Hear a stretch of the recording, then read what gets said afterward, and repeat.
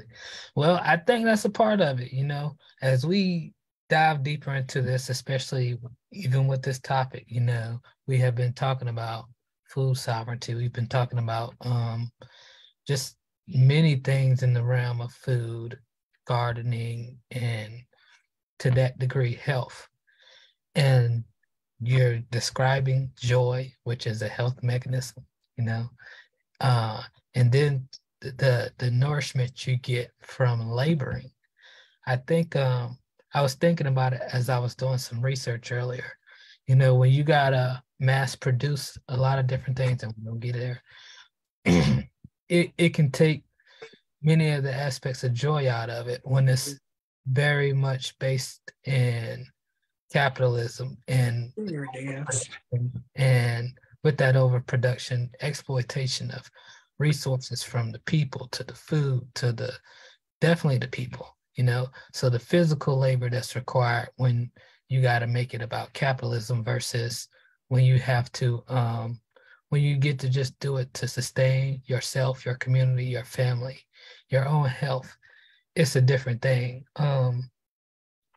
And as we go there and start to shift, I was talking to a person who was in the food industry yesterday, and he mentioned that with African Americans, we were basically made to hate or dislike agriculture or agribusiness or the farming aspect, farming and gardening, even though it's what we historically did, even in this country for so long, but way before that as well.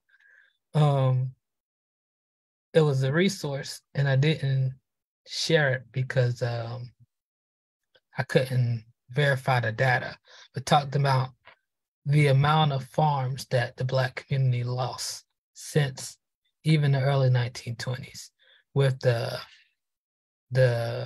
migration, the Great Migration, with sharecropping and the horrible business practices of sharecropping. So many people became apathetic to farming, to agribusiness to that degree. And we're still dealing with the effects of that to our community. So when we get back into it, like many of us are doing, and we start realizing those benefits from just the joy and the therapeutic aspects of gardening and farming and agriculture, period, it does something to us. So I'm excited to hear that, Ms. Travis. So thank you so much for that. You're so welcome, Chris. Thank you for allowing me to share that with you. Absolutely.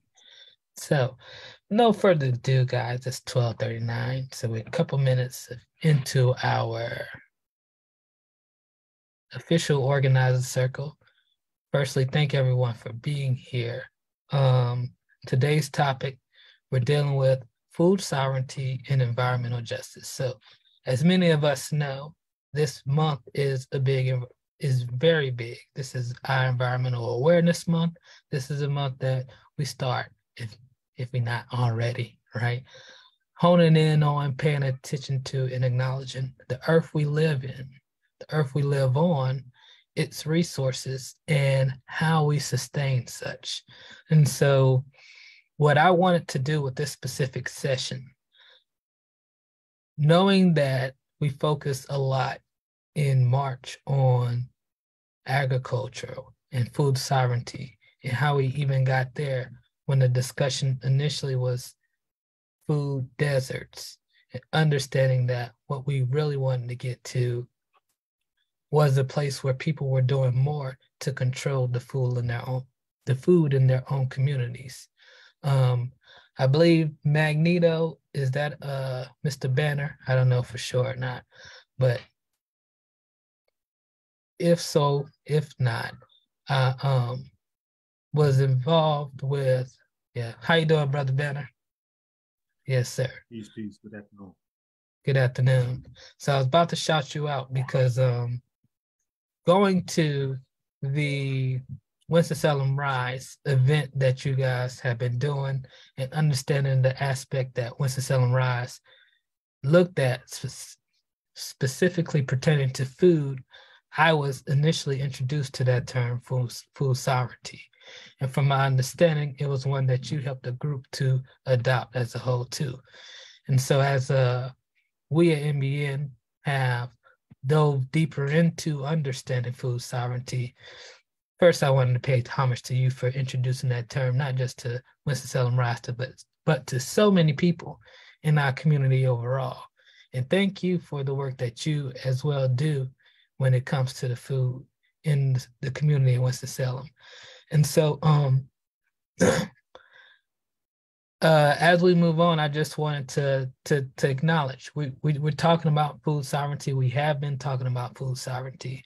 We're looking at environmental justice this month, but the conversation has been so good and we've made so many connections.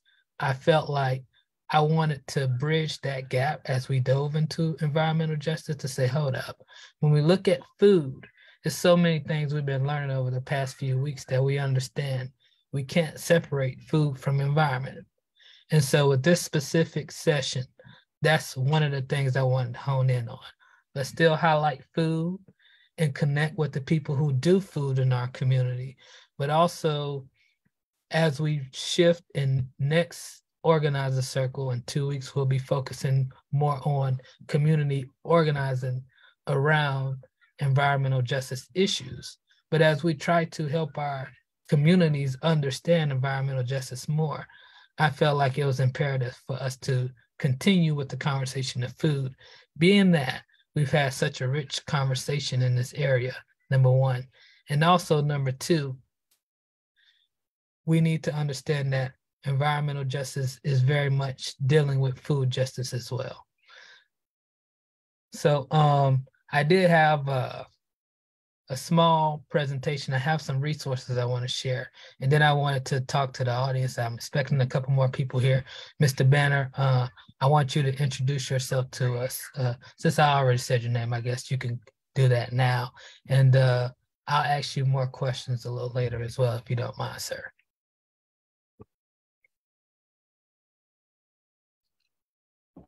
Indeed. Thank you for the nice words, to introduce me and everything.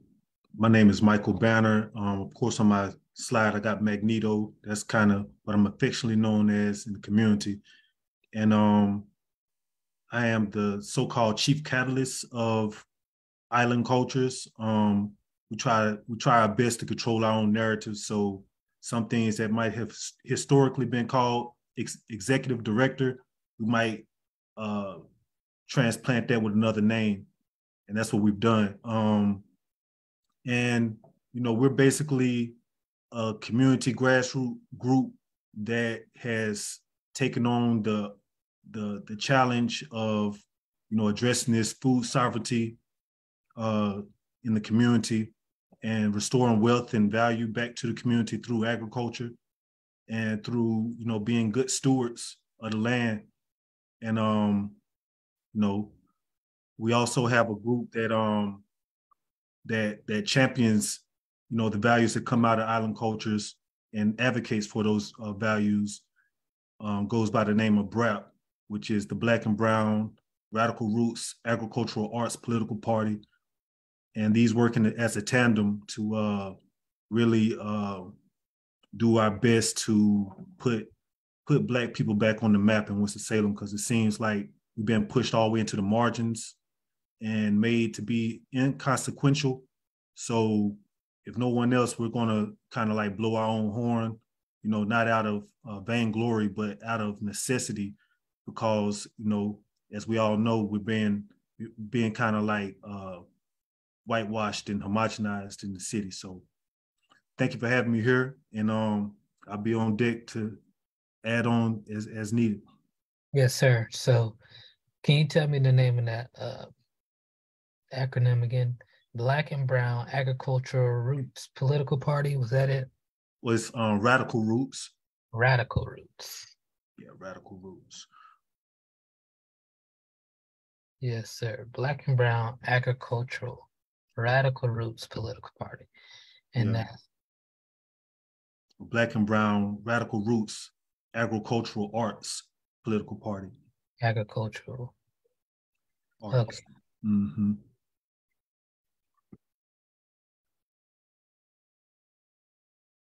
Two B's, two R's, two A's, two P's. Yes, sir. BRAP. Yes, Black sir. and Right. brown, radical roots, agricultural. What was the other A? Agricultural Arts. arts. Excuse And, me. and I'd be amiss if I don't mention Annika and Nick, who is like a co-catalyst in that space. Yes, sir. Okay, that's so wonderful. I got to ask you a little bit more about BRAP later, and especially considering, like I mentioned before, part of where we're going with part two of this is dealing with community and how the community organized around environmental issues. So, I just have a small, what we can say, presentation. It's not that big. It's only a few slides, and really some resources as well.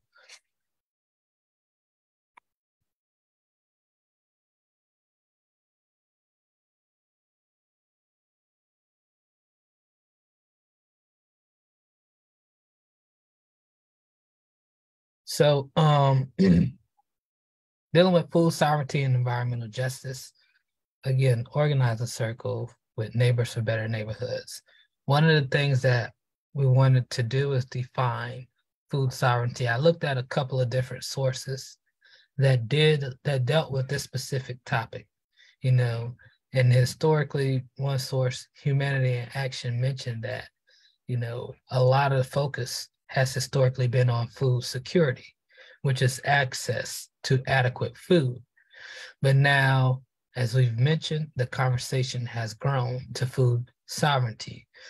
And it was a lot of resources that I saw that dealt with the distributor or the farmer or the business. But I wanted to highlight the definition that specifically dealt with community control of production, access, preparation, and distribution of culturally, ecologically relevant food. So culturally and ecologically relevant. Throughout this process, for instance, I first organized a circle dealing with food sovereignty. I'm not a big time agricultural person, so I'm learning a lot.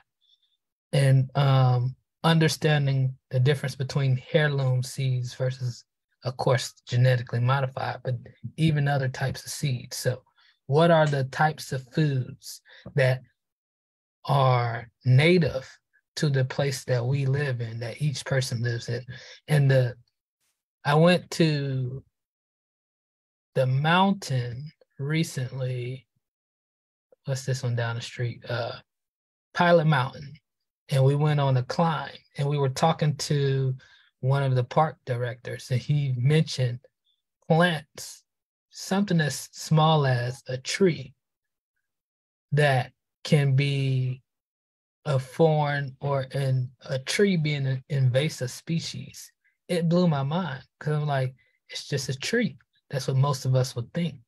But he said the type of bugs that tree can attract, the type of birds and the type of places, and then the way that it can attach to the roots and suck out the life from native habitat. And if certain plants that are natively grown are basically overpowered from other plants that are natively grown, it can mean that the animals that are native to this area don't have food sources.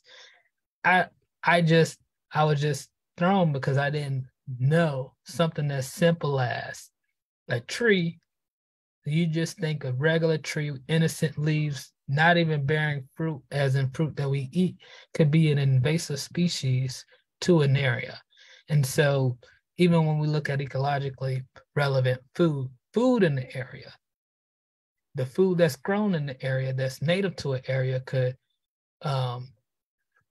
basically help to champion the better growth of that food. And of course, depending on how the sun and how the different resources in the environment are available to specific plants, they can basically be harvested better. So food security, food sovereignty. Next, I wanted to basically define environmental justice for us as well. And so environmental justice is the fair treatment and meaningful involvement of all people, regardless of race, color, national origin, or income, with respect to the development, implementation, and enforcement of environmental laws, regulations, and policies. And so, again, we're dealing with Environmental Justice Month, and so it's definitely fair and right for us to define what environmental justice is if we're saying we want to connect food sovereignty with environmental justice. Let's define both of these things so that we can have a clear picture of what we're talking about. And you might notice I have a illustration here, and it merely states, if you can't read it, environmental justice is our cry of defiance against the onslaught of oppressive toxins and toxic oppressions that threaten to submerge our homes. And so lastly, it's a couple of resources I wanted to point us to. I'm going to put them in the chat. 3 different articles. One that dealt with food sovereignty and how it can advance racial equity and climate resilience. And so with that, this is coming from the Urban Institute. I share the link in the chat. I'll share all 3, and then we can start opening the conversation. So food sovereignty and how it can advance racial equity and climate resilience. One of the things that it highlights, climate change, the stealing and exploitation of land for growing food and how that's intertwined with racism, and how you address these issues. Many of us might not correlate the idea of environmental justice to agriculture. And so this next resource that I'm sharing, I want to read the poem that they have here. And it's merely from LPE, the LPE project, Building Local Food Pathways, Food Sovereignty and Climate Justice. So in this poem that was written, it merely states, in the fluorescent void of the grocery store, we examined the bunches of collards, the bags of okra, grown in Honduras, grown in California. Do they eat okra in Honduras? Do they eat collards in California? We double-checked the price. They must have flown them over first class. That must mean that the price is high. The markets, the farmer's market, the locally grown section, the organic superstore, they're all worse. And so, again, focusing on industrial agriculture, when we go to the grocery store, when we're buying our food from grocers, they have to go through the process. They're looking for the easiest ways to produce, the cheapest ways to produce. Many times that means that these grocery stores are going to, these groceries or these companies, these corporations, they are going to agribusiness. They're going to the places where they can produce this product the cheapest. Many times that's minority workers in countries where they don't get paid a lot of money.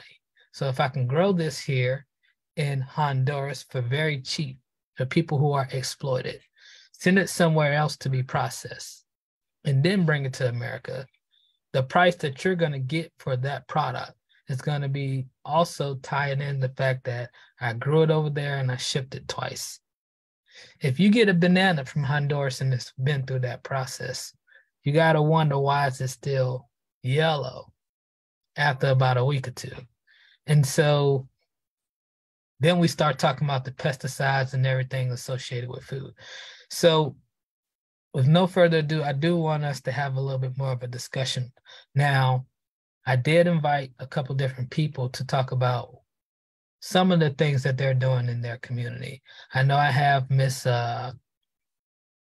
Mary Ford for a little bit of a time to talk to us about Boston Thurman and the different gardens and process for gardens that they're doing in their community. And again, Mr. Banner is here with us. So Mr. Banner, I did want to ask you a couple questions as well. As you introduce BRAP to us, and a couple of more people, Miss Dixon, Crystal Dixon, how are you doing today as well, ma'am? I'm doing great. How are you? I'm doing very wonderful. So it's a pleasure to have you on with us, Miss Dixon.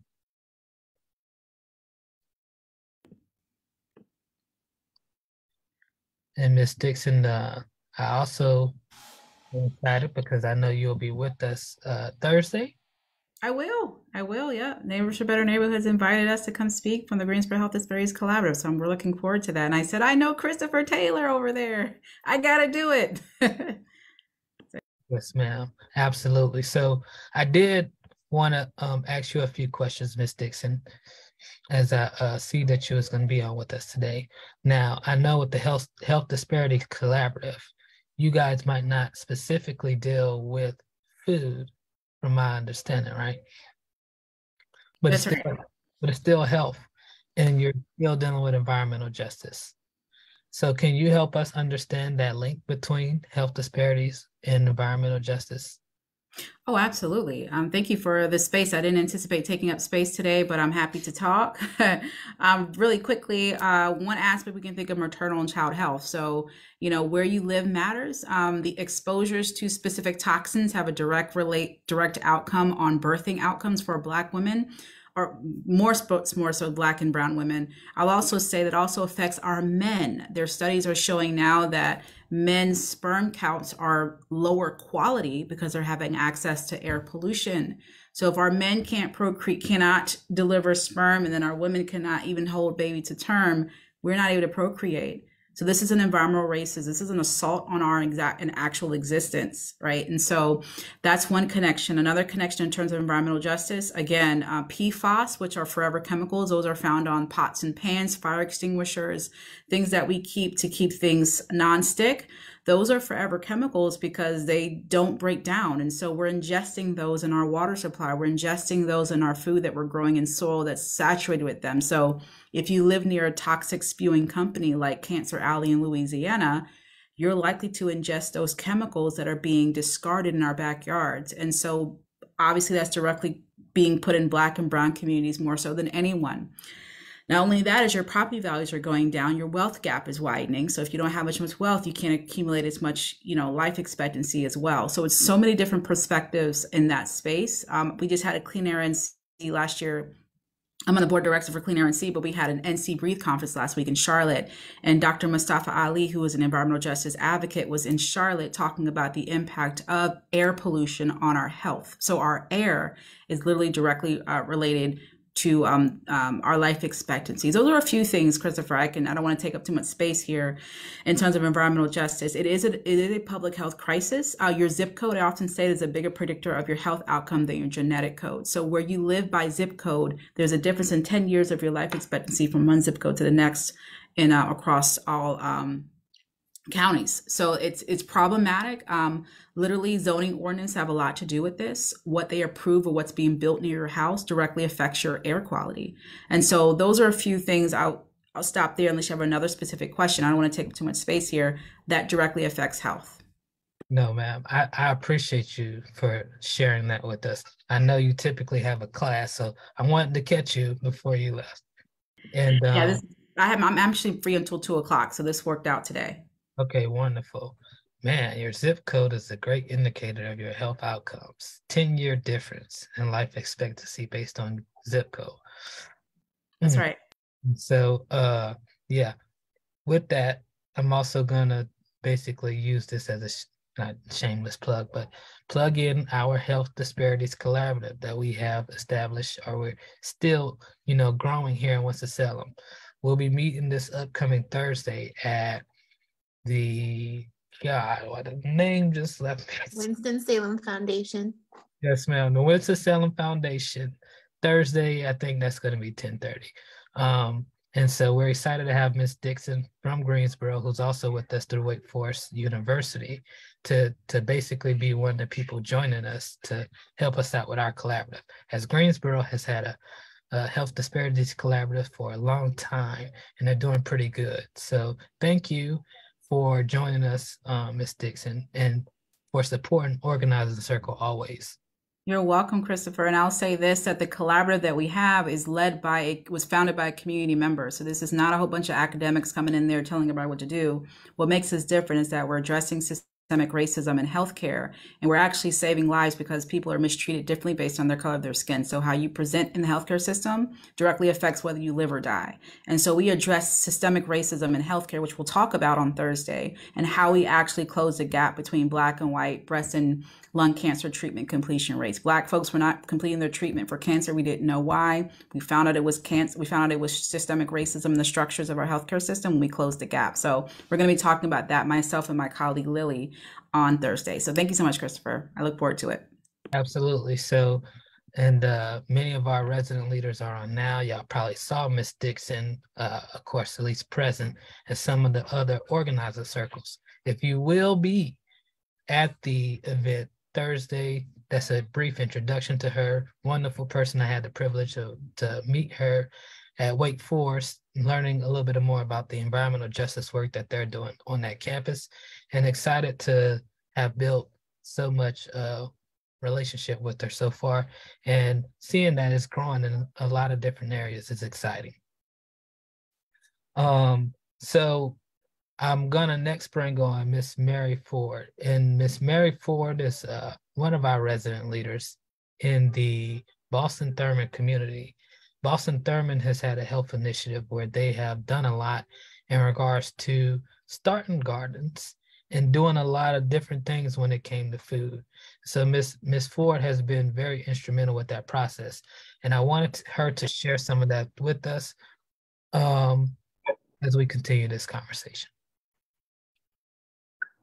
Yes, Chris, thank you. I can talk briefly about what's going on in Boston Thurman as far as trying to get us residents access to more healthier foods. So I live in a community in Boston Thurman where the median is about 30,000 per household. So depending on the number of people, depending on the number of members in your household, you will land somewhere under the national poverty level, with that amount of money per year. So with that being said, the people who live in Boston Thurman, we can't get a grocery store to come into our community, simply because we don't make enough money to keep the lights on. And they do not take account of federal funds, things like SNAP benefits, food stamps, that nature. So therefore, Boston Thurman, we cannot have a grocery store, and so we're considered like food desert. I know a lot of people don't like that term, but food desert meaning that we have to travel so far outside of our community to get access to fresh fruits and vegetables. Okay. So with that being said, there's an initiative that was going around that, we can kind of help lighten that burden of not having access. We can, try to grow some of our own food, to try to produce food for our families. So that's what we decided to do. We have two community gardens right now in Boston Thurman, and hopefully that would, those numbers will continue to grow. But what we learned in the first initial states of, trying to get these gardens up and running is that the soil, the soil was contaminated. So that became, problematic when we're trying to grow our foods in the ground with contaminated soil. So that's something that we have to think about. So not soil tested, and a lot of times, we don't know these things until the soil is moved, until somebody starts to dig, and they notice that the soil is contaminated. In the meantime, it's like Ms. Dixon was saying, a lot of us have high increased numbers of certain cancers, and we wonder why, because of the natural element that we've been breathing, but we did not know that these things was happening until we moved the soil. So that's one thing that Boston Thermal is dealing with. And right now we're just trying to find safe places to grow food because of the high contaminated of our soil that's in the community. Yes, ma'am. So hold on, Miss Mary. I got 2 questions. Okay. I see. Being a person, the last couple of years, like I said, I have been more into gardening.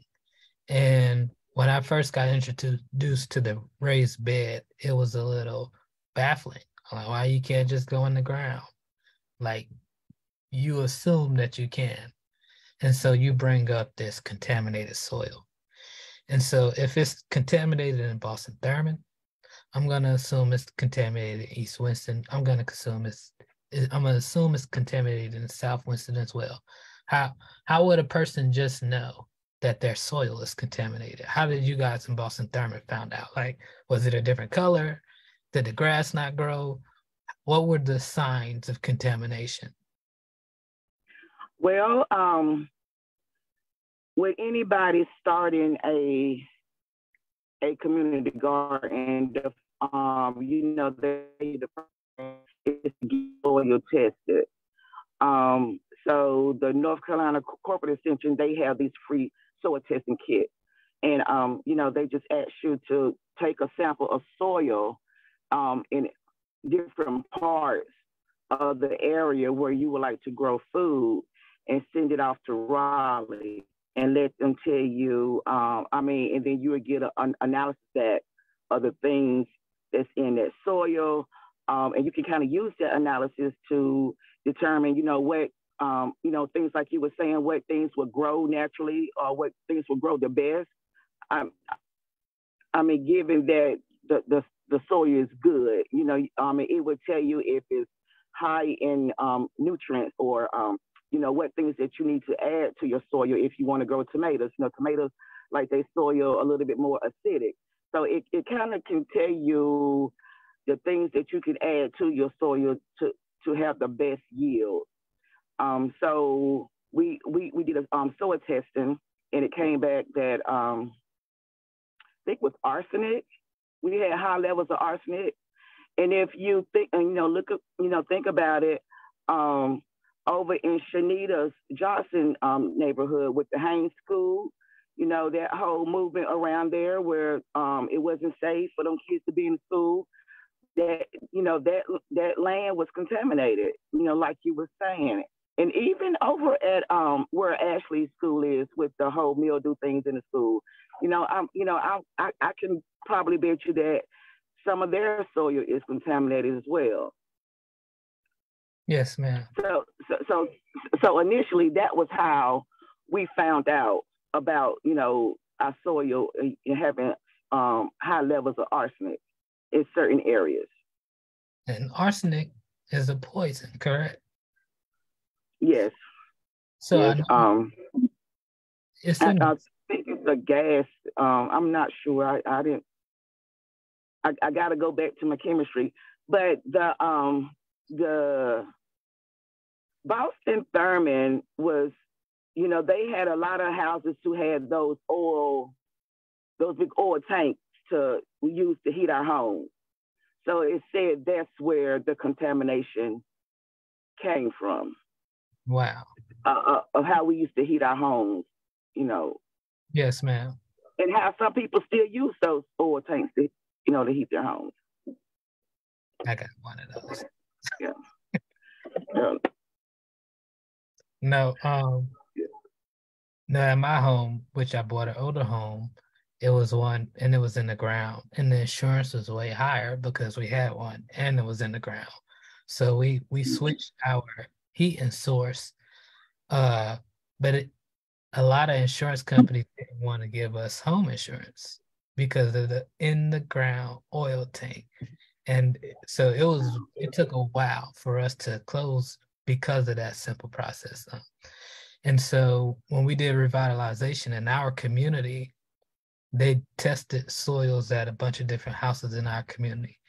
And I think one of the things, well, they tested my soil and it wasn't the best. And a person was telling us, you can tell if you have grubs in your yard, that's a sign. I was like, grubs is a sign of bad soil?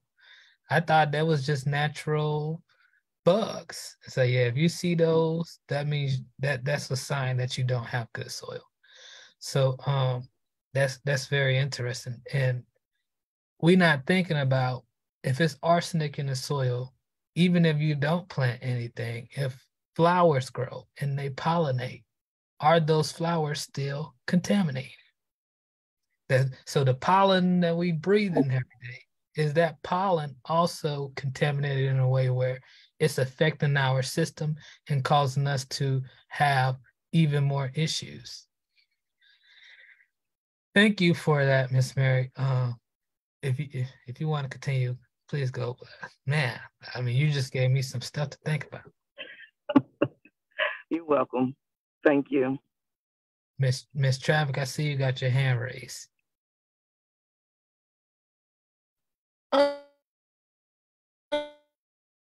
No. Okay. All right. So I'm sorry. That was a mistake. I'm sorry. No mistake. I was trying to go to the chat. Read the chat. I'm sorry. Mistake. But yes, ma'am.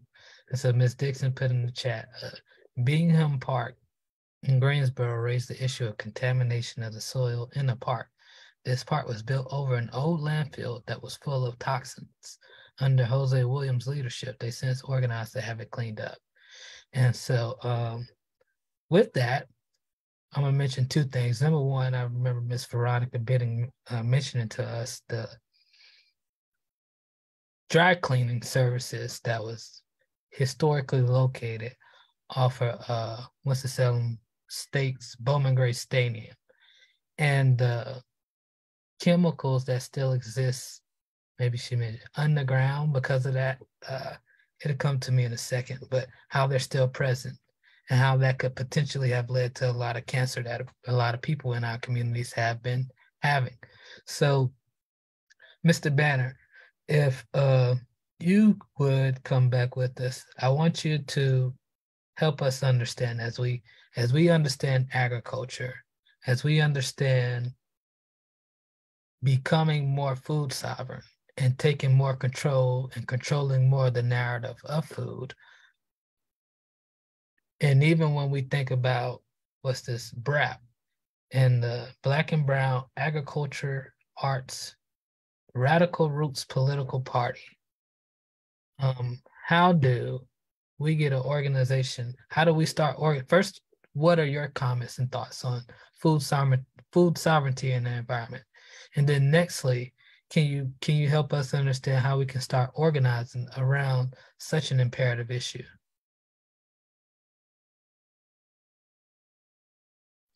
I think firstly, like sovereignty is a dialectical. It's a conversation. It's not a hard set rule to like, a certain standard that is sovereign. It's all depending on your understanding. And of course, your understanding is the best understanding. So, things that make up our sovereignty is just I was looking at a degree earlier that was saying, why does he fear now? Because we taught him to eat the wrong foods. You know what I mean? And basically, food is beyond just the edibles that we digest, but it's the thought process, it's what we are allowed to, come into our constitution of our bodies and our minds and our souls. Yes, sir. And take on things outside of ourselves. So, just trying to stay as close to native with ourselves, being able to grow things like greens, black-eyed peas, okra, eating food from close to the homeland of Africa, or from the southern hemisphere. Some of these things are things that can help nourish us at a cellular level and really help restore some of these thoughts. So I found it to be kind of like counterproductive to even try to speak on certain terms with people before they kind of clean themselves up, food wise. A lot of times, sovereignty can be confused to be, our proximity to a grocery store, or, our ability to, run a food stamp card. But in my mind, I think, sovereignty is more like being able to, like you say, control how, our culture is, played through our lives, the narrative that we hold, and being able to, sustain ourselves. And, of course, we can't grow with a certain portion of what we eat every day. So a lot of it comes through our collaborations, our organizing with people outside of the city, outside the state, even sometimes outside of the continent, and being able to continue that rapport until it becomes, our culture, our way of life. So I don't know if I answered your question, but Yes. You said basically, like, as far as organizing. Yeah. So with BRAP, what steps are y'all taking? What steps are y'all taking in these areas? With BRAP, I would say that BRAP, of course, one of our mantras is free the land. So, there's no food sovereignty without land sovereignty. So that's we've been more geared towards, freeing up the land by all means necessary. Some of it has come through raising funds to purchase property. Some of it has come through, building relationships and being able to lease, or, just getting rights over property, exercising the ordinance in the city, which is UDO 283, if I'm mistaken, the agricultural ordinance, the urban agricultural ordinance. And that allows for you to grow a lot, take a lot that is in your community that might be a breeding ground for being dumped on or trash, and take that lot and draw out a site plan for it with agriculture as a theme, and submit that site plan to the planning department downtown in the Bryce Stewart building. And if that plan is approved, then I think it's still $20. You pay $20 downstairs to get the rights to grow on that property for a year. Of course, that ain't a perfect plan or perfect solution, only getting 1 year. And what I'm saying, there's certain things that need to be tweaked within this city ordinance. But the more that people are gravitating to this cause, the more people we get showing up saying, yeah, we need perpetual stewardship over this property, not a year at a time. We need, sovereign rights over some of our community spaces that are being greatly underused. We need more culturally relevant food on the aisles of our grocery stores. There's different things we can start advocating for politically. That's what BRAP is about, just continuing that political activism by all means necessary. Sometimes it doesn't look just like agriculture, but a lot of times it does land right there. Yes, sir. I wasn't familiar with UDO 283. Thank you for sharing that information with us. And I believe it brings us back. See, I always say when you do any type of community work, it brings you right back to what we call civic engagement. Because if you engage with your community, eventually you're going to be engaged with government in somehow, some way, if you're under a governing body. And so, nonetheless, I remember when I first rented a house right out of Winston-Salem State, and I got a note on my door for a fine because our grass is too long. And we can cut the grass. And so when we talk about ordinances, certain ordinances talk about how high, we could say the vegetation, because they use the term vegetation even if they're just talking about grass, how high the vegetation is in our front yards or viewable yards. Are you aware of ordinances that do or don't allow for people to grow crops, fresh foods, vegetables in their own yard because of, let's say, it could be violating ordinance? So could we just grow crops in our yard if we want to without accruing city fines, etc.? Yes, that's a great question. That's it is permissible. You can grow food in your yard. I grow food in my front and backyard. I hadn't had any pushback from the city, but if you are, if you grow in a way that's attracting a lot of rodents, or what I'm saying, if it's like rotten food or vines crawling all over the sidewalk, they could cite you for being a nuisance.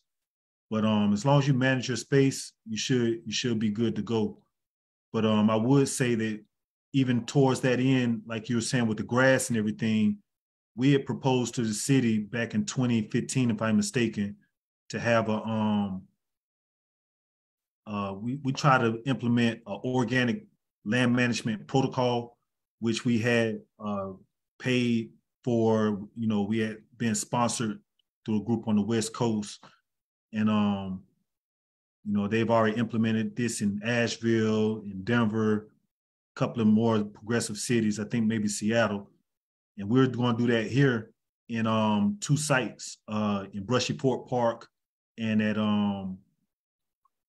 Easton Park, 2 parks that we've been like wielding a lot of influence in, really putting a lot of energy in, trying to keep the gates open and, keep it managed and recreational. And, the whole city staff and everybody, they were really encouraged about it. They were really excited about, this organic land management protocol, which is basically a protocol that prohibits the use of herbicides and pesticides in the park or in public spaces. And that's would allow for the pollinators and the beneficials to be restored. Of course, we know like over 75% of our foods is like pollinated through the bees and the different pollinators. So we go down there spraying for mosquitoes or little bugs or whatever.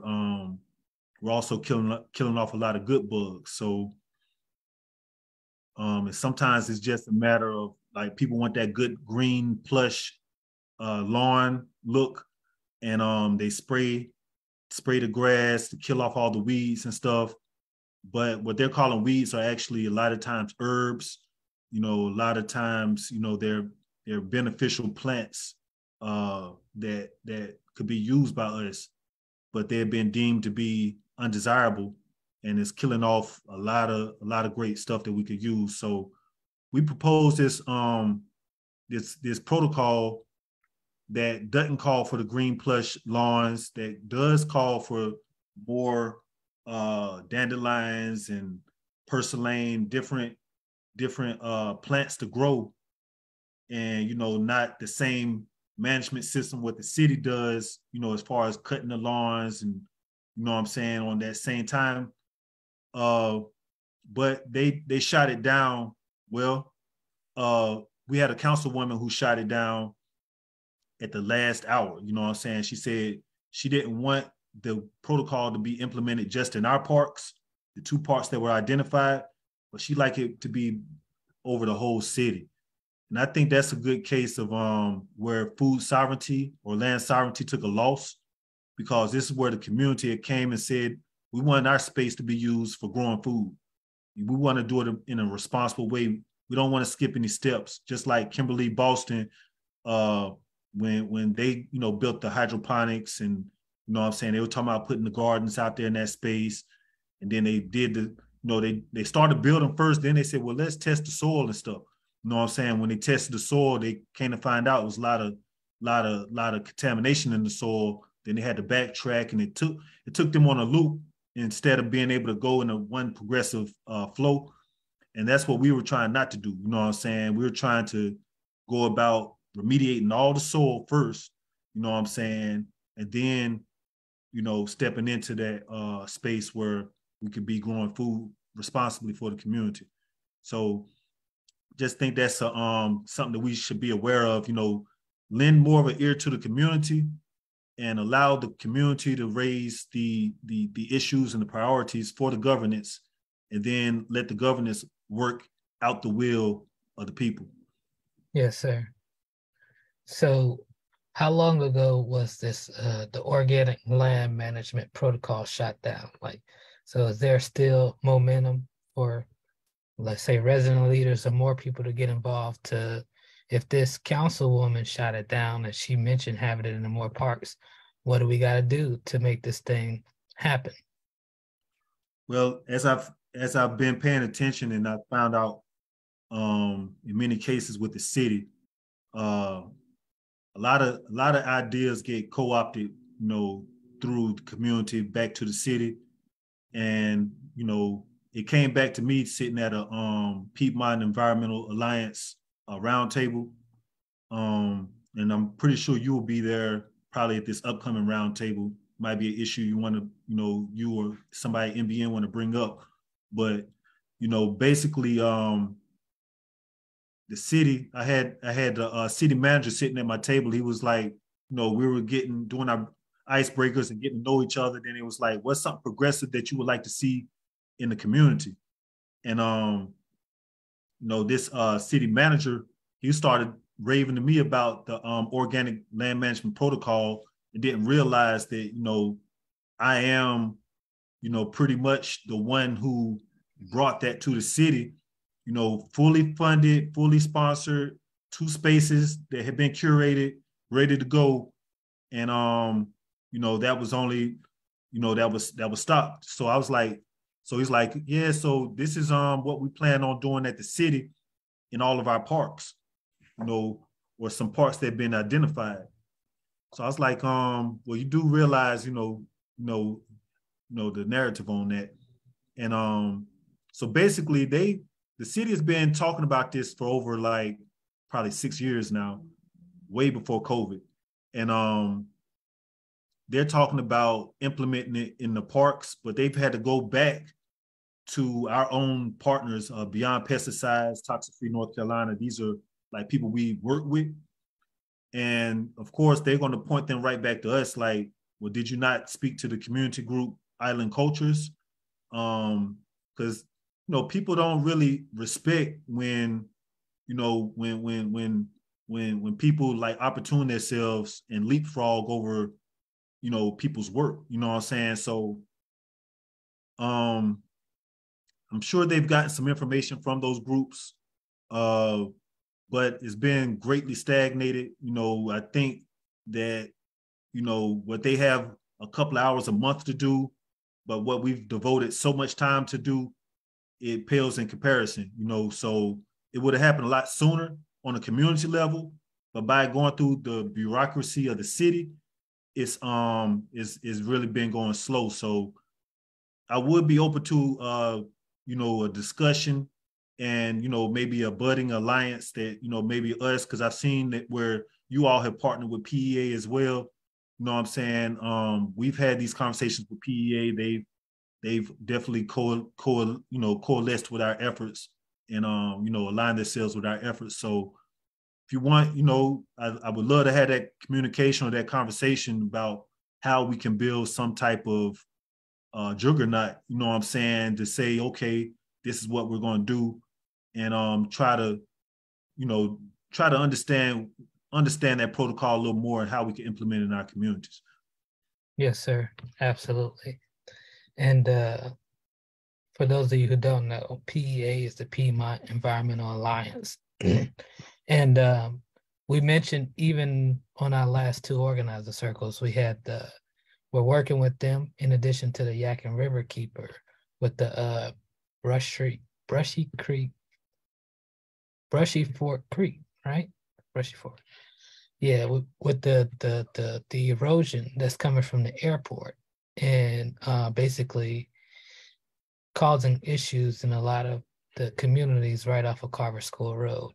And so with that, it's just showing us time and time again, gradually, how many of these issues, they are holistic issues. It is environment. And the environment end up being a civic issue. And if you really want to deal with it, you're going to have to deal with the civic forces, whether it's local city council or county commissioners or even the state. And it's interesting, just to remain on this side note for a second, that the state of North Carolina is trying to de-annex the airport. And so with doing this work, part of what my thought conspiracy is that, this has to do with not being held responsible for those communities who basically have been injustified or injusticed through the erosion issue. And with the erosion, what happened was the cutting down of trees led to the exposure of root systems that would help the flow of water and the runoff. And now that runoff is causing more and more issues as it's allowed to roam more freely because there are no trees or roots there to help sustain them. So yeah, I think, and just to stay on the point for a minute with you, I tried to talk to you actually at the last county commissioner meeting we were at, because I wanted to have you on even on the last two organizer circles. And so part of what we're trying to do now, is just to continue to build communities in all ways possible.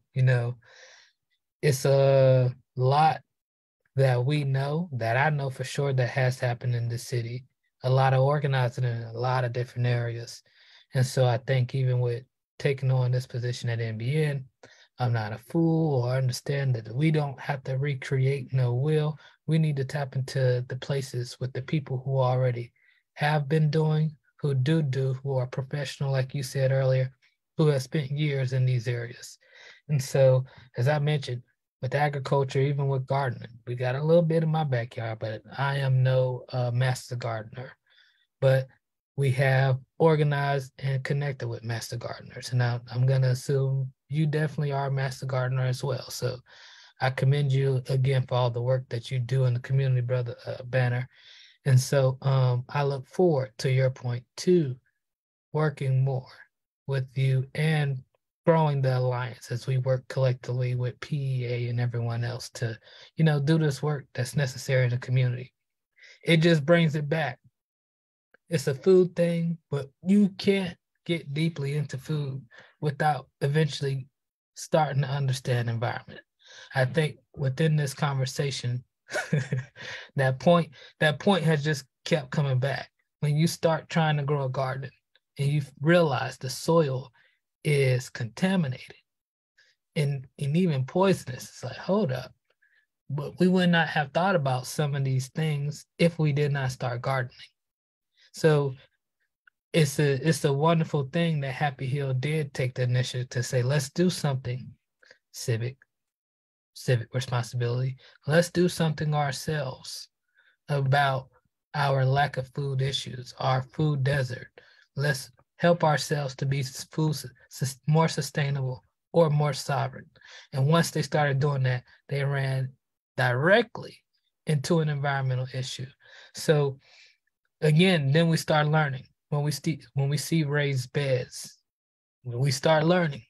Once you turn into food, you start learning way, way more, especially if you care, especially if you got taste buds and you can taste the difference between things that are organically grown versus things that are pesticide grown. When you go to a Whole Foods even versus a Food Line, as I've mentioned on here before, and smell the difference in the produce sections. And so, of course, when you do it your own self and you got your heirloom seeds and you got your natural plants and things that are native to environments that we care about, you start seeing even more of a difference. And when you grow your own crops and you can eat the food, whether it's cooked or freshly just eaten, and you played a part in having that food be produced, it's such an empowering thing. That's one of the biggest things I realized, like looking at your crops and we grew this and we about to take this in the house and we're going to eat this. It's like, how many of our people don't have that experience just because we've been conditioned to go to the grocery store? Yes, sir. So thank you. I absolutely look forward to continuing this relationship. And we will have, hopefully, the plan is to have PEA and Yadkin Riverkeeper, in addition to a couple of other environmental groups, on our next organizing circle. As we dive deeper into community and environment and how do we organize around our environmental issues.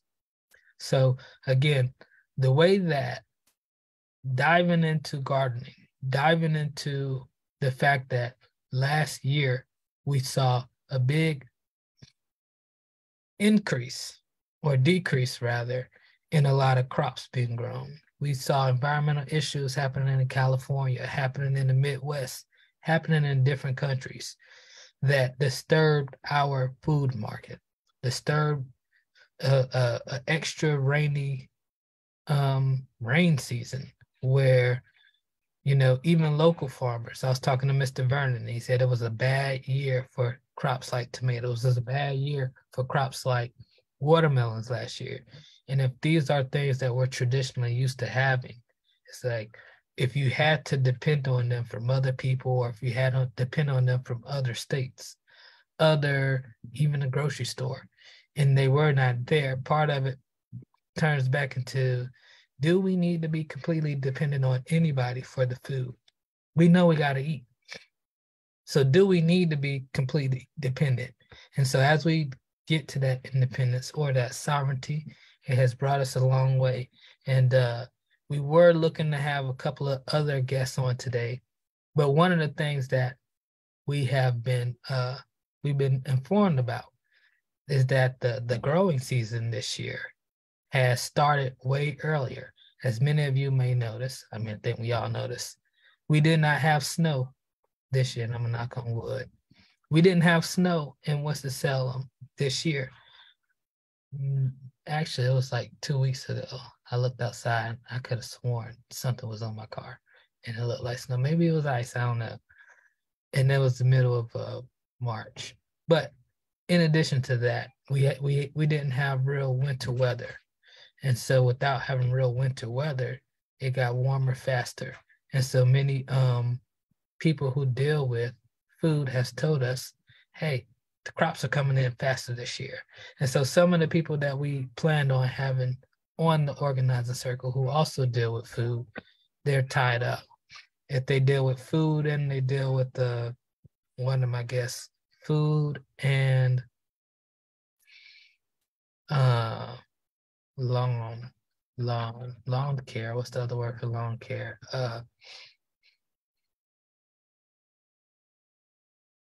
Landscape.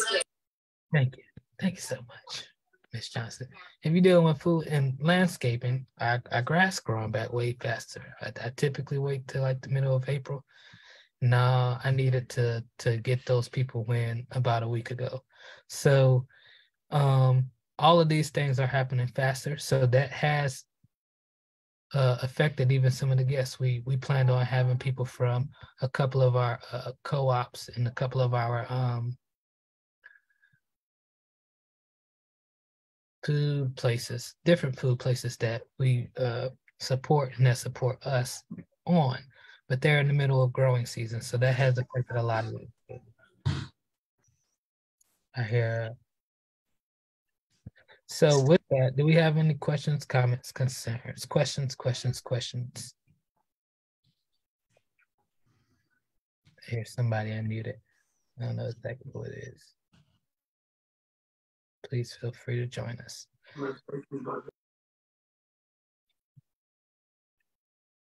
And we started this conversation. Miss Geraldine Travick gave us what I'm gonna call a monologue about working in her garden. And with that, different Northwood estates in different communities with Neighbors for Better Neighborhoods have started or have been traditionally gardening and going through the gardening process. And Ms. Travick was sharing with us the joy she gets out of that and the health benefits that her community have been sharing with each other as they have taken on those aspects even more. And so that's been a beautiful thing. There's so many things that happen when we talk about food and when we talk about health and when we talk about food, health, and we talk about the environment. How are you doing today, Mr. Robinson? And Ms. Robinson?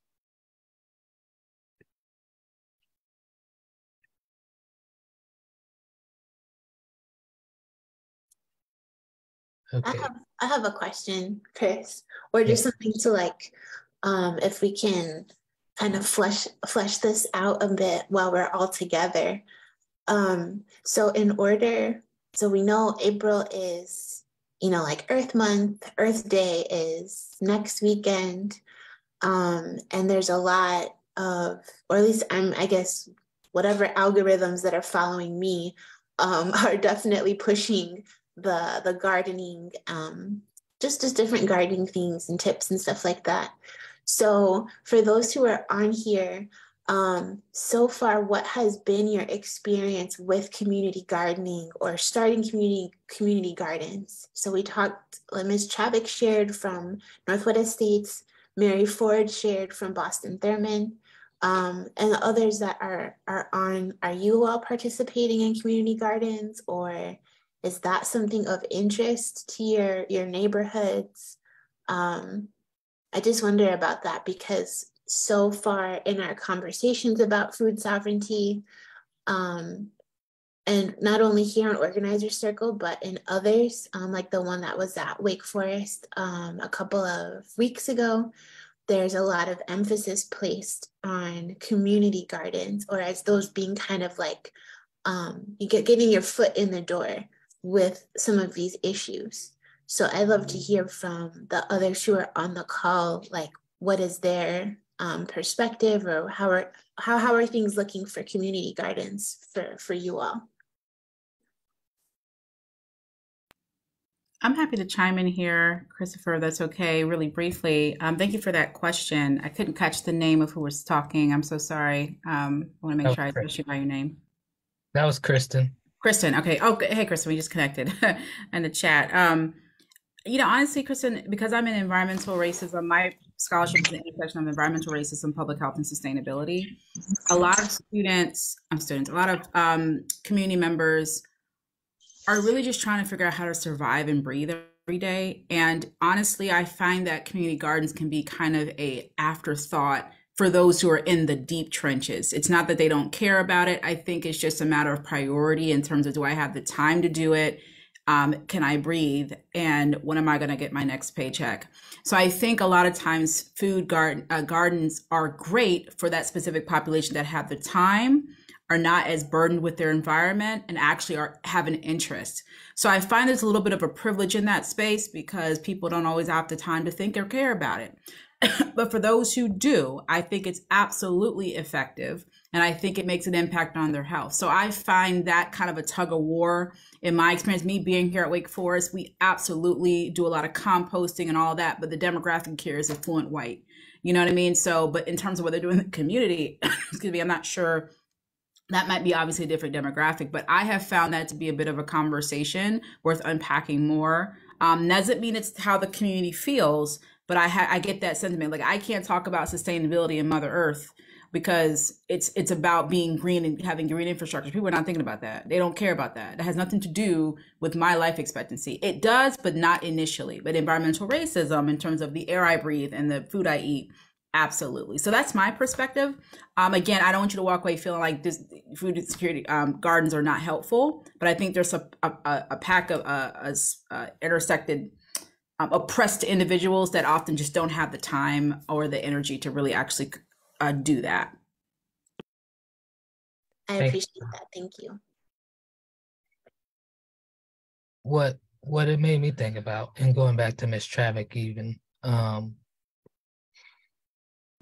when she mentioned they were working and then students came from Carver and started asking to help, part of it is, as we think about organizing more around these things, who were the people who were available?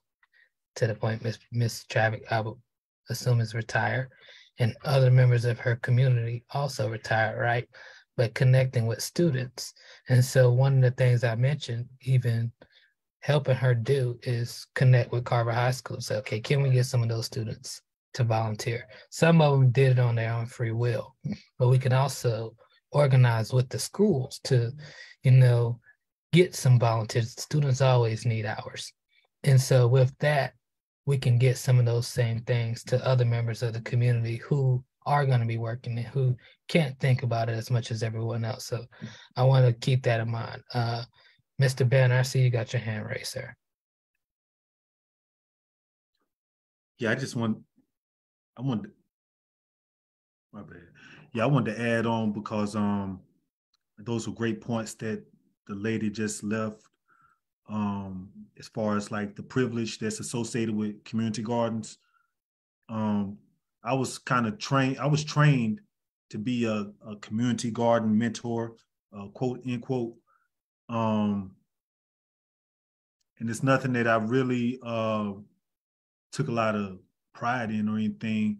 And I always felt some type of way intuitively, like that seemed like a good fit for the community. And my earliest reasons was I didn't want to invite any colonizers into the community, people who come into the community, on a feel-good vibe. They love to associate themselves with our children. Next thing you know, they're saying, first they were saying your children, now it's our children. First they were saying your community, now they're saying our community. And, it's this whole altruistic thing about growing just to give it away.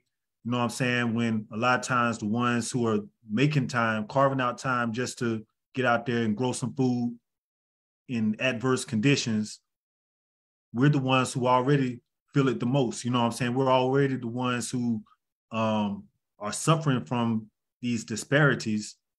And then, people are so out of touch, a lot of times coming with the community garden science, they're saying, okay, well, this could be given away, that could be given away. So that's what the whole urban farming, again, I quote, end quote, came out of that in Winston-Salem, that, we're trying to actually grow an economy. You know what I'm saying? We're not trying to just grow food to show that we have a green thumb and just give it away. But we'd like to see some type of compound interest on the food that comes out of our lots. So, that started or reinitiated the initiative with, the farmers market, which I always had to hail up the brethren, Hashim Salih. He's since passed, but he's like one of my elders that, really got me into growing food. He coined the term who feeds you controls you to me, you know what I'm saying? So, so that's, we had to intentionally grow food to sell food.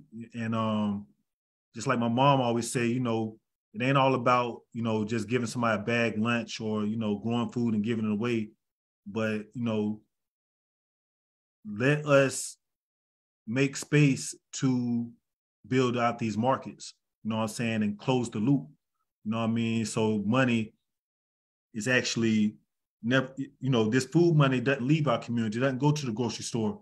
It resides right here in these families. So that's the main thing that I would emphasize as a differentiation between community gardens as seen by the cooperative extension. Well, I'm not trying to like stigmatize, but I do like to differentiate that we're not growing food to give it away. You know what I'm saying? We're trying to scratch out a market, and we're not experts at it. And we don't necessarily, it's a psychological thing. We don't necessarily want, you know, good meaning white folks to be all in our space telling us what to do. Some things you just have to learn on your own. Like I don't even claim to be a master gardener. You know, a lot of things I've learned through trial and error, and I don't mind doing it like that. I'd rather do it like that than somebody come stand over me with the little, you know, with the voice or whatever, you know, and telling me that I need to do this and check my pH balance and the NPKs. Come to find out, everything that they're teaching out of those spaces is not even coherent with our culture. You know what I'm saying? We don't operate agriculturally out of an NPK or a nitrogen, phosphorus, potassium type of approach. You know what I'm saying? We're more full spectrum. So it's about controlling the narrative. It's about, you know, building the food sovereignty. And it's not about, you know what I'm saying, volunteering or sharecropping and giving it away. So that's one small difference. Man, I'm glad you added that term, that last one, sharecropping, because we don't even think about that being ideal for what we do today when we think about gardening. It's a brother I gotta link you with, Brother Banner. You may know him. Brother Rex, right off of he was again one of the people who I wanted to have on today. But he's in the middle of the season, so he's swamped with a lot of agricultural based things. But the conversation we were having last night was centered around him even talking to political elected officials about the markets for these schools, specifically like universities. Where do y'all get y'all agriculture from? And so if it's contracts written that you got to produce certain agriculture to schools, they eat. All the schools have cafeterias. I always thought about this on the high school level, especially in our communities where our students don't get the best resources. One of the things that like I used to share with my students in my civics class was this. And when President Obama was in office, right, under First Lady Michelle Obama, who incorporated the Healthy Food Initiatives, right, that completely irritated farmers, the farmers who, and it's like, why would that?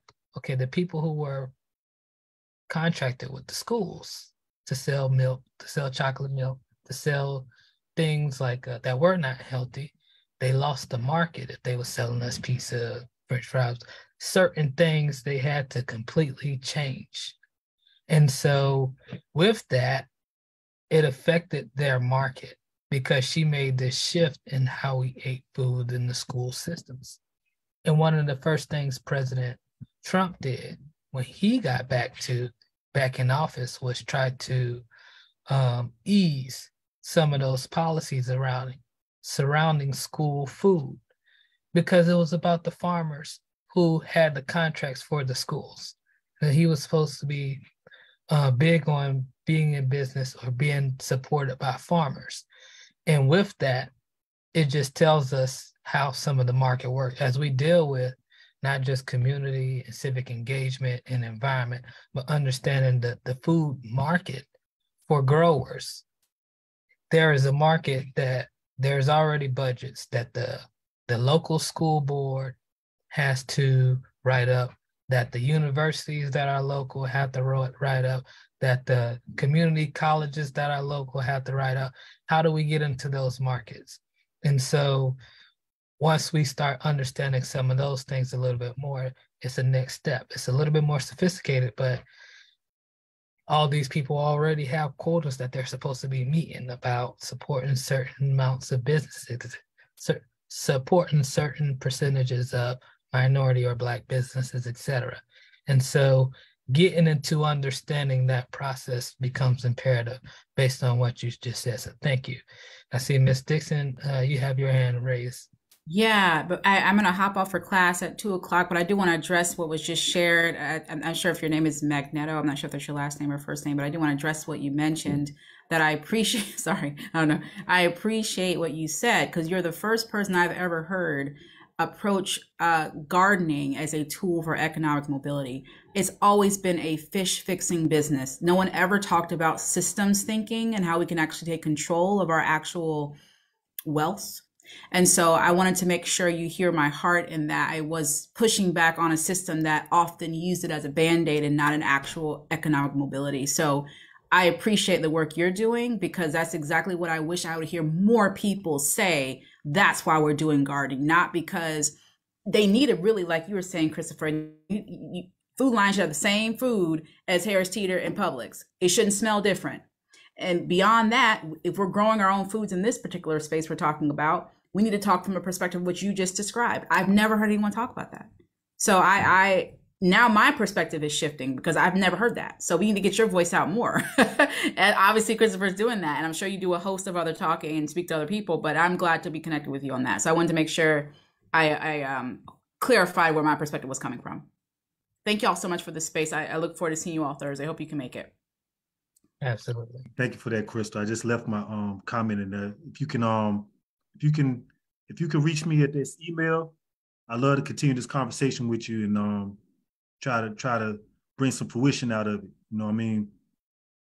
Yes. I dropped mine there because I don't see yours. Okay. Oh, I see it up. Is it up, Michael? Yes, it is. Oh, I got you. Okay, I got you, Michael. All right. Thank y'all so much. Thank you. Have a good one. Thank you. Yes. So and I believe even as we talk about our health disparities collaborative, food is health.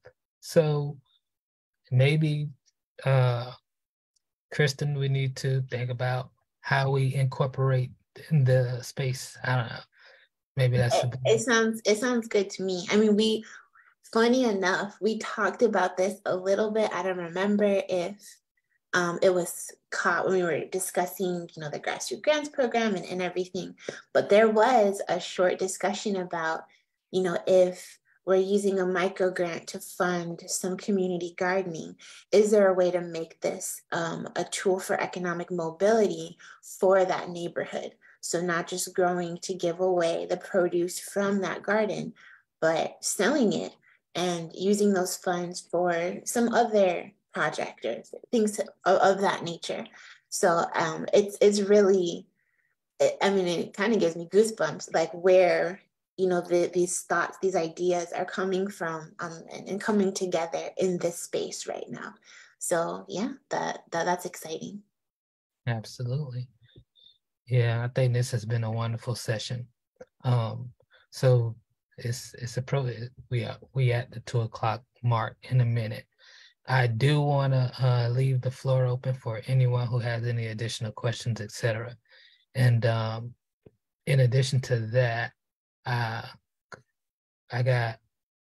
have two more things that I want to share with us. Firstly, starting with this resource. So last week, I was on my way home from Atlanta, and I was on a flight. And, if you catch a Delta, they got the TVs and they got the free. So they had this gangster gardener, and it introduced me to this brother and what he has done, Ron Finley. And I don't know if you guys are familiar with him. I tried to introduce Kristen. I talked to Kristen about him for a second because it was an interesting story And so when we talked about UDO 283, and I mentioned the different things that were happening in the community regarding can you grow things in your front yard, which Mr. Banner answered for us. One of the things that Ryan Finley did, he's in Compton, definitely LA, but I'm thinking Compton specifically. He was growing food in some of the, basically just on the corners. And he got fined in South Central, yes, growing food in the neighborhood parkways. And so he got fined, he stopped, and he started doing it again. He got fined again, and then he fought back. And so he started organizing. Now he calls himself the Gangster Gardener. He has a series out where he got a couple of videos on master gardening, teaching people this, compost, everything. So it was brilliant, but this is his page. I'm gonna put that in the chat for everyone to see. I tried to watch it after I got off the airplane, and because it was a whole series. My flight wasn't long. I wish I had, that was one time I wish I had a longer flight. But it was a good series nonetheless. Nextly, and lastly from me, I want to just point us to our NBN newsletter that we as an organization so gracefully, our community person puts together a wonderful newsletter for us. So just to highlight some of the things that we got coming up. We're already at the 13th. Well, that'll be here soon. Of course, we're at the organizing circles today. Health disparities collaborative meeting, like we mentioned, that will be happening at the Winston-Salem Foundation, 10:30 to 12:30, 10:30 to 12 o'clock. This upcoming Thursday, we got a grassroots grants public information session that's happening 5:30 to 7 p.m. at the Sock Box, 1650 Ivy Avenue. That's NBN's old location, if you are familiar with NBN's old location. So grassroots grants, if you have an organization that's looking for a way to get some funding, especially if you're if you're located in one of our place-based initiative communities, then come check out our grassroots grants information session. We'll be located at 3 different events this upcoming Saturday. First, we have the Spring Fling event that's happening at Grace Presbyterian Church. That's 10 to 2. We have the Family and Friends Festival that's from 11 to 2 at Bolton Park. And then we have Winston-Salem State's Rooted in Resilience Community Day event that's happening at the Albert H. Anderson Conference Center on Winston-Salem State's campus from 12 to 4 p.m. We have a bunch of different community members here, but I know Ms. Travick shared with us, you got the Northwood Estates Community Meeting. We, NBN, will be present there because of the Brushy Fork Creek issue and the erosion that we're teaming up with Northwood Estates, PEA, and Yadkin Riverkeeper to basically see how we can help Northwood Estates community with that issue. That's going to be from 12 to 2. And then Piedmont Environmental Alliance Earth Day, the Saturday after next from 9 o'clock to 4 p.m., 9 a.m. to 4 p.m., we'll be at the Winston-Salem Fairgrounds. And that'll be a huge event hosted by PEA and attended by many environmental agencies from around the state, the city, and maybe even the country. So NBN will be present there. We will have a space. And as you can see, based on these conversations and the work we're even doing with Northwood Estates, a lot of our work has been environmentally related. We might not have just looked at it that way. So one of the things we've been talking to PEA is basically how a lot of our community economic justice is also environmental justice as well. And we have a REI rooted in, that's not rooted in resilience, REI Phase 1 and Phase 2 training that will be happening on the 24th and 25th of this month. And our follow-up organizer circle from this one where we're organizing the community. How can the community organize around environmental issues? We will go deeper into that on April the 25th at 12:30. So grassroots grants information Organizer Circle, REI, Phase 1 and Phase 2, the 24th and 25th, excuse me. And then flyers for our different community Easter egg hunt. Spring Fling, mentioned. Family and Friends Day, mentioned. And lastly, the Rooted in Resilience tour at Winston-Salem State. Lastly, it's going to be Earth Day. So, yeah, no further ado, I'm going to stop. Does anyone have any last comments, questions, thoughts, closing points that you would like to add? I see we got Mr. Robinson in the chat. He shared a link with us. Lone Robinson, New York Times, special series on Black gardeners in the pandemic.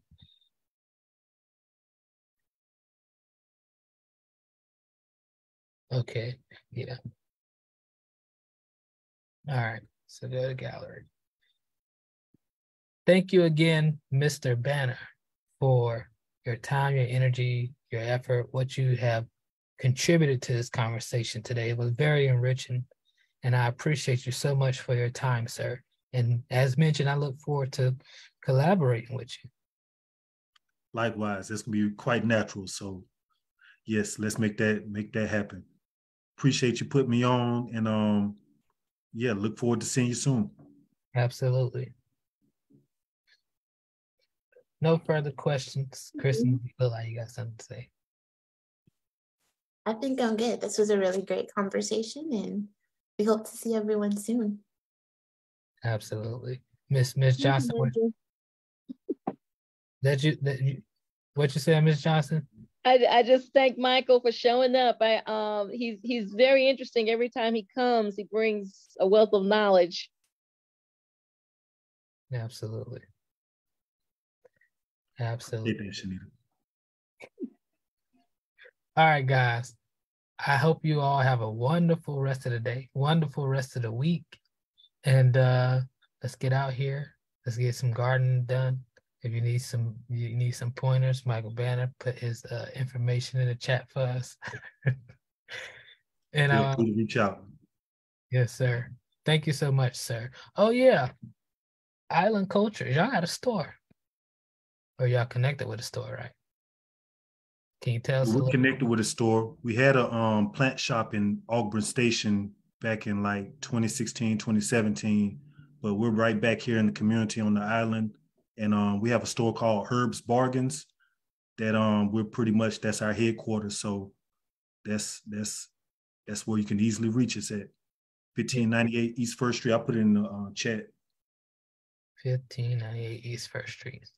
And that the place that talk about the best hot dogs in the city or something? Yeah, yep, it was there. Yep. Yes, sir. All right, I appreciate that. Appreciate you all. Absolutely. 1598 East First Street, Herbs. Thank you, sir. Thank you, everyone, for attending today's Organizer Circle. Look forward to seeing you April the 25th. Thanks, Chris, and thank you, Mr. Michael. Of course, thank y'all. This is great. Yeah. Absolutely. Chris, we got to do